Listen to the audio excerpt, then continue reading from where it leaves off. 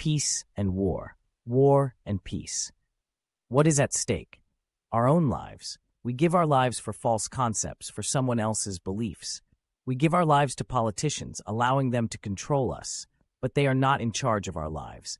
They have no right to send men and women to kill, to destroy humanity, the same humanity that we are a part of. Killing someone is like killing a part of yourself. How can you live with that? How can you look at yourself in the mirror and still love who you see? False beliefs, fake news, abuse, misuse. Humans are at stake. We are being played around with on this earth, treated as if we are not all part of the same great race, the human race. We must rise above the petty differences that divide us. We must see beyond the labels that society has placed upon us.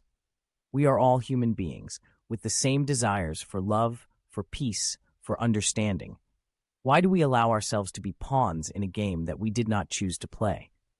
We must take back control of our own lives. We must stand up against those who seek to manipulate us, to use us for their own gain.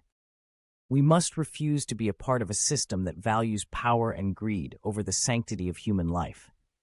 It is time to break free from the chains that bind us. It is time to reject the false narratives that seek to divide us. It is time to come together as one, to stand united in our humanity. We must be the change that we wish to see in the world. We must be the voice for those who have been silenced. We must be the light in the darkness, shining a beacon of hope for all who have lost their way. We must choose love over hate, peace over war. We must choose to see the humanity in each and every one of us, to recognize that we are all connected, that we are all part of the same great tapestry of life.